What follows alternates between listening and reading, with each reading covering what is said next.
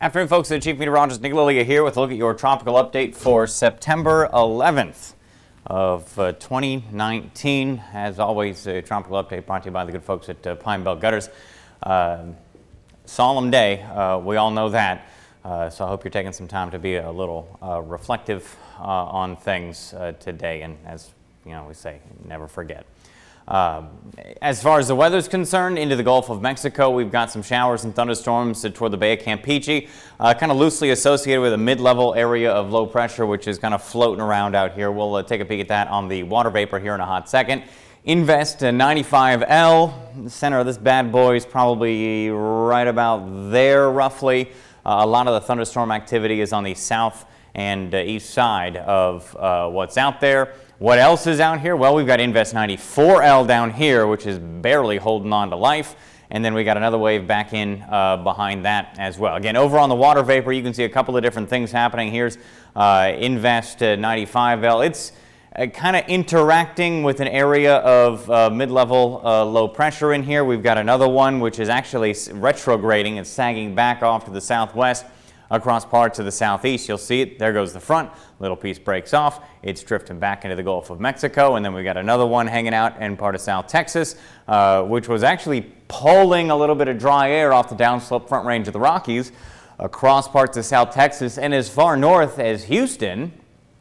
Well, that's in the mid-level, the dry air, and maybe in the lower levels of the atmosphere, not down to the surface. It was still nice and humid in Houston. And then, of course, we got more waves just kind of ramping off of the African coast here. The first one's right about, it's very loosely organized, kind of right in here.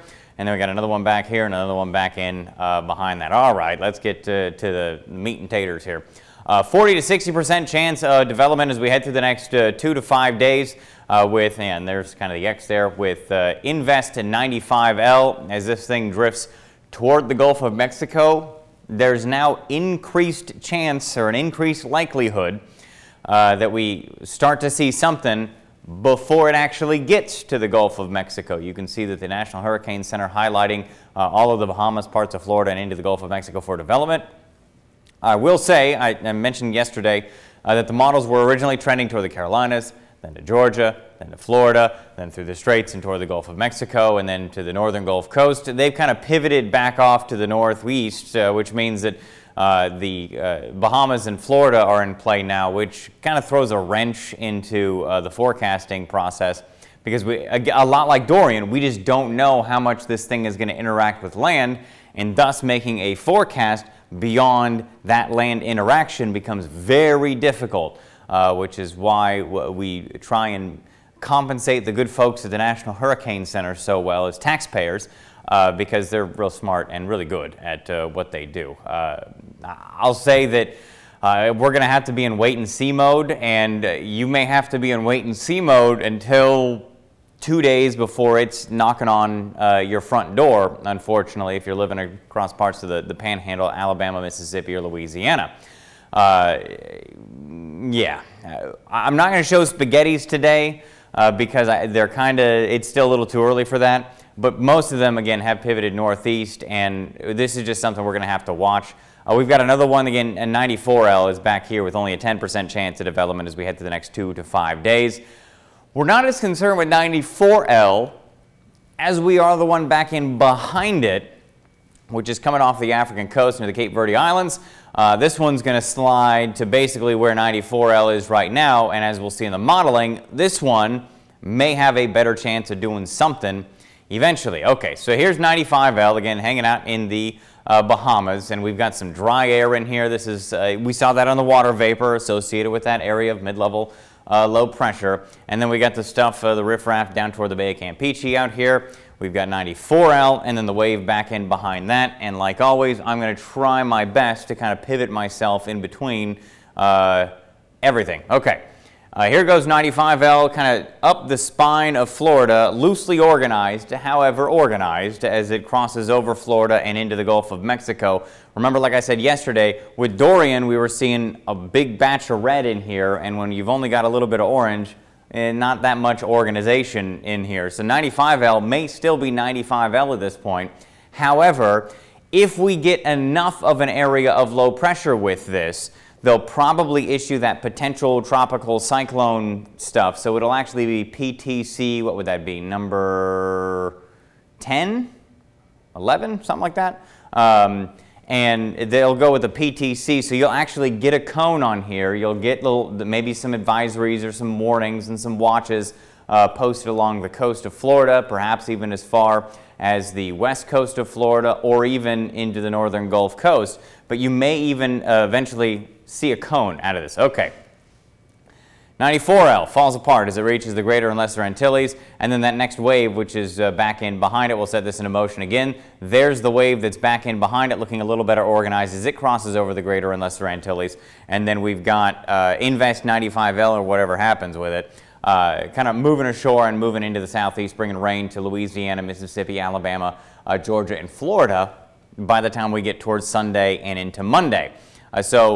This one's probably not going to have much time over the Gulf of Mexico. It's probably not going to have much time in general to get itself organized. A lot like Ferdinand just a couple of days ago.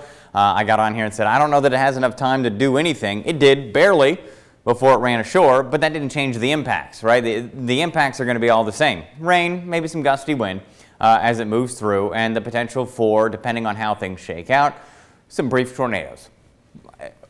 That's the best we can do with impacts for Invest 95L at this point. And then this next wave, which moves again across parts of Puerto Rico and perhaps Hispaniola and toward the Bahamas as we head through Thursday of next week, according to this one model. Then there's a wave back in behind that that may also get itself a little better organized. Well, that's the GFS. That's the American model. Let's look at the European model, see if it says anything different. Well, here we go through Thursday this week. There's 95L, 94L, and the wave back in behind that. Set this into motion. This one has it kind of going a little more up the spine of Florida by Sunday overnight, Saturday and into Sunday morning. 94L falls apart. The wave back in behind that and maybe gets a little better organized. And then there's actually on the European, the next wave back in behind that coming off the African coast that it does something with. The other thing of note on here with the European model is that it actually has that upper level low that's kind of that retrograding back off to the southwest. It has that kind of pick up a little bit of juice as it heads toward Florida and maybe get a little better organized in the lower levels as well. Again, this wouldn't mean anything in terms of, I don't believe, mean anything in terms of organization, development, something in the tropics, but nevertheless it does mean probably some better chances for rain for you folks along the Texas coast as we head through Sunday and into Monday. There goes 95L, moves ashore on Monday according to the European model, so about 12 to 24 hours later than the American. And then this one has the next wave, not 94L, that one falling apart. This is the wave back in behind it doing something. And then the wave back in behind that actually falls apart as we head through Wednesday. And how we go through Thursday, 95L gone. That next wave into the Bahamas, the wave behind that falls apart, and then another wave comes off the African coast that may be worth watching as well. So things are reasonably active in the tropics, nothing imminent and nothing crazy destructive, but also not nothing, unfortunately. So we got a couple of areas to watch as we head through the next couple of days. If you're living along the Gulf Coast, please keep up with the forecast. You can either watch these videos or as we get closer to potential impacts, make sure you check out your local media if you're not in the WDAM TV market. Find your local media outlet and get with them and see what's going on. Get with local emergency management to see what you may need to do, if anything at all, comes of anything out of 94, 95, or that other tropical wave. So there's a look at your tropical update for September 11th of 2019, brought to you by the good folks at Pine Belt Gutters.